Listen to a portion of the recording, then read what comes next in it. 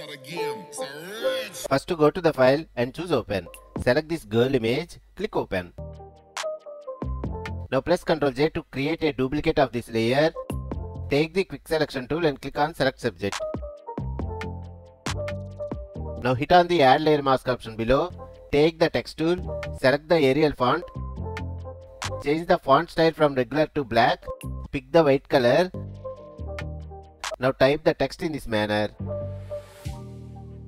Press Ctrl T for the transform option. Hold the Alt button and increase and rotate the text like this. Press enter. Move this text layer below the mask layer.